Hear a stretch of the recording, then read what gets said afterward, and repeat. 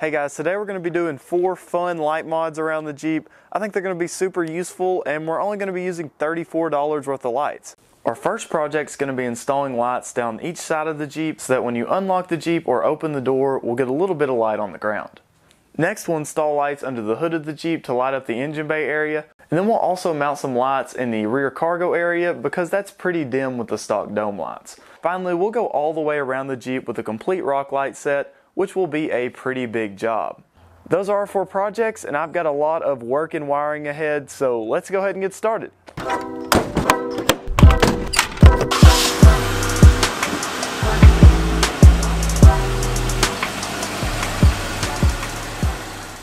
So before we get started, let's go ahead and talk briefly about the lights. For this project, I picked up 2 8-packs of these stick-on waterproof lights for about $17 a piece on Amazon. These lights have a slimmer profile than your standard rock lights and are significantly cheaper, so I thought they'd be a great choice for both outside the vehicle and inside.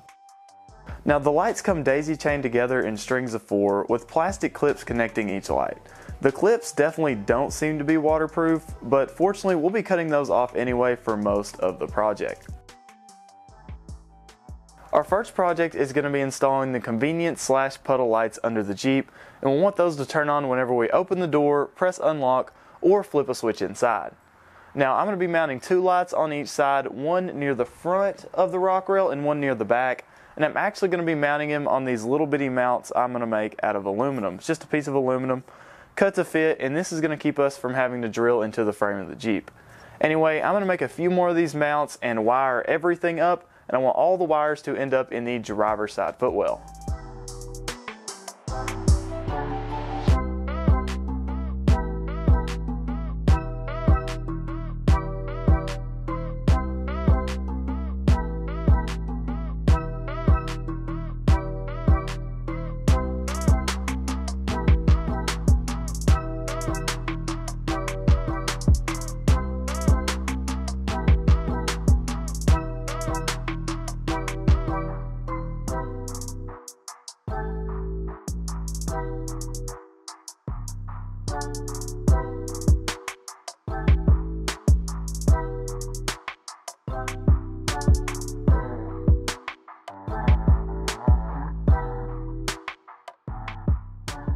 So no complaints with the install. It went off pretty much without a hitch and everything looks good. And now we're ready to finish up the wiring. The positive and negative lines for all the lights are routed into the driver's side footwell, and we can go ahead and ground off the negative using one of the factory bolts on the left side.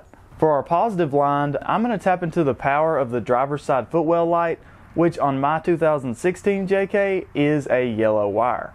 Now I want my lights to turn on automatically with the dome lights, but I also want to wire in a separate switch. And to do that, we'll need a 2 input, 1 output diode.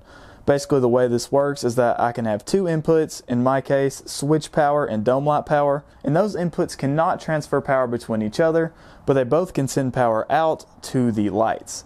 I picked up a 4-pack of these diodes for like $15 on Amazon. I definitely think they'll come in handy for future projects. Anyway, now I'm going to use an inline fuse to connect the yellow wire to one input of the diode, hook up the other input to the switch, and we should be all set to go.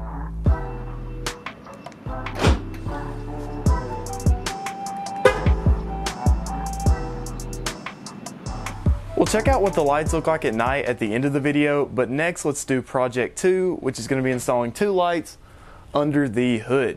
For this project, I've already made the wiring harness. We have our 2 lights up top. Positive and negatives go through this wire grommet, which will go under the hood liner. Then when they come out at the bottom, our positive goes through a switch, inline fuse, and then connects to the positive terminal of the battery, and our negative runs straight to the negative terminal of the battery. To install these lights, I'm going to run the wires up behind the hood liner, clean off the mounting surface and stick 2 lights on, and then go down and hook everything up to the battery. To mount the switch, I'm just going to bolt on this spare piece of metal from my bumper and poke the switch right through. So here's how everything turned out. We got our lights up there, they go down through here. Our grommet, I left enough tube on this so that we can flip the hood all the way back. It's secured right there, and we have our switch, which activates the lights. That should be nice and bright.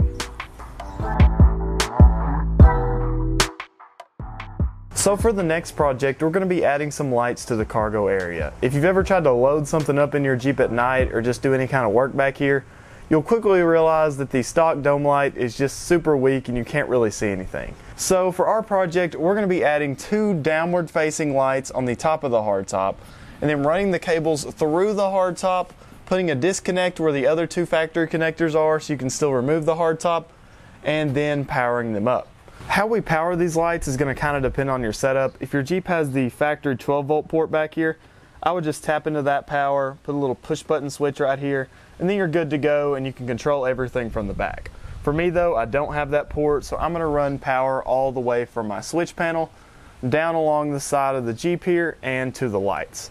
Now another way to do that would be to run power all the way from your battery, which is over there, down all the way here, and you could still put the switch right here, which probably would be best, but I'm just going to use my switch panel since it's already there.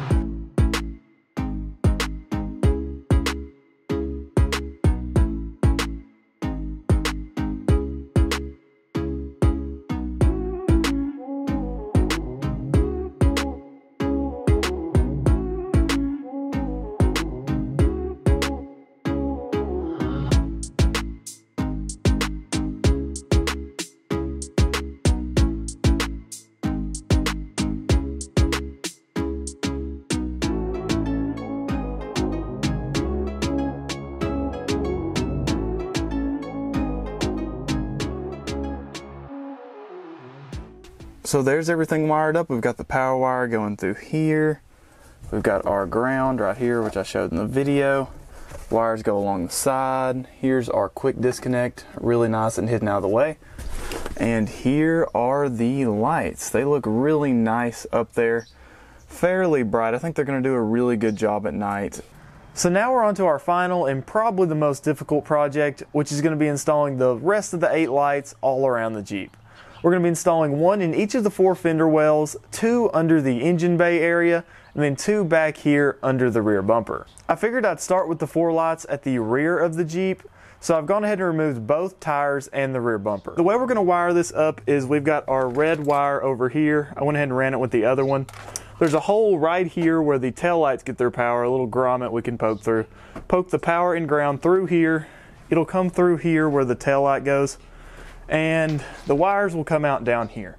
We'll run one up in here to the inner fender, slap a light right there, and we'll run the other 2 actually inside the frame rail, go all the way around here, 1 light under about right here, the other light under about right here, then the final light will go through the frame rail all the way to the inner fender on the other side.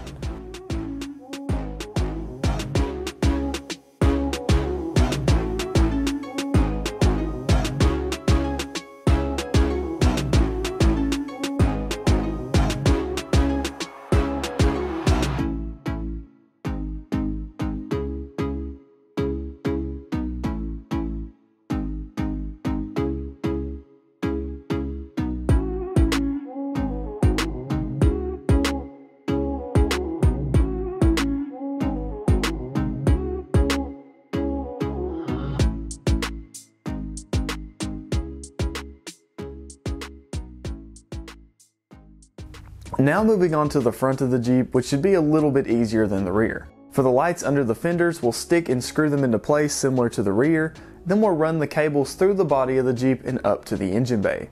For the last 2 lights, I just picked a bar under the engine and zip tied them into place. Our first test is going to be the convenience light. So here's me pressing unlock. As you can see, the lights have turned on the side and are looking pretty good. On the frame bar, you can see the 2 hot spots where the lights cast, but once you look on the ground, it's a very consistent light beam, and that's one of the reasons I really like this light setup. Anyway, back and back up, and as the Jeep turns off, you'll see them slowly dim away. And next up we have the engine bay lights, and as you can see, they are doing a great job of lighting up the engine bay area. These lights definitely came in handy when I was installing the rock lights because it kind of got dark during that project. Third up is the cargo area lights. So here's how they look just with the dome lights. Here's the light output of our new lights and the dome lights. And finally, here's the light output of our new lights with the dome lights turned off. And finally, we have our complete rock light setup. Now, I really like how this looks visually. I especially like all the usable light under the rear bumper and the front bumper. The one thing I'm kind of disappointed about is the lights in the fender, because although they light up the top of the tires, they really aren't able to provide any light in front of those tires. That's not the light's fault though, it's really just because I have the stock fenders in a low lift. If I was able to increase the lift a little bit or change those fenders out, the lights would be able to reach out to the front. Anyway, here's a look at the lights from the front of the vehicle and another side shot of the complete rock light setup. So that's it for our 4 projects. I definitely think they're all very useful, especially the first 3. The rock lights are cool too, but you might not want them depending on what you're doing with the Jeep, but pretty much anyone can benefit from the puddle lights, the rear lights, and the lights under the hood. As far as longevity, I actually installed the convenience lights on the Jeep about 5 or 6 months ago, and during that time they've survived the big snowstorm we had in Arkansas, as well as several rainstorms and stuff. No problem. So even with my semi-questionable waterproofing, I think everything's good to go. Another thing to note is I hooked up most everything to my Boss switch panel / control assembly, and after using it for this and several other projects, I gotta say I'd highly recommend it. I did a whole video review about it, which I will link in the description below, but if you plan on doing a lot of electrical mods to your Jeep, a control assembly like that would definitely be something you should check out. Last thing is that if you're going to do a project like this, I would recommend investing in the proper tools. This is the first project I've used my wire strippers and wire crimpers, and they saved me so much frustration and really increased the quality of the work. I would not recommend going into a big project like this without the proper tools. You could probably do like the underhood lights or the back lights or something, but if you're going to do all 4, you need the right tools. Anyway, I'll link the lights I use, the tools, the switch panel, whatever else I can think of in the description, and let me know if you have any questions about the project or my beautiful Jeep. Anyway, thank you so much for watching, and I'll catch you on the next one.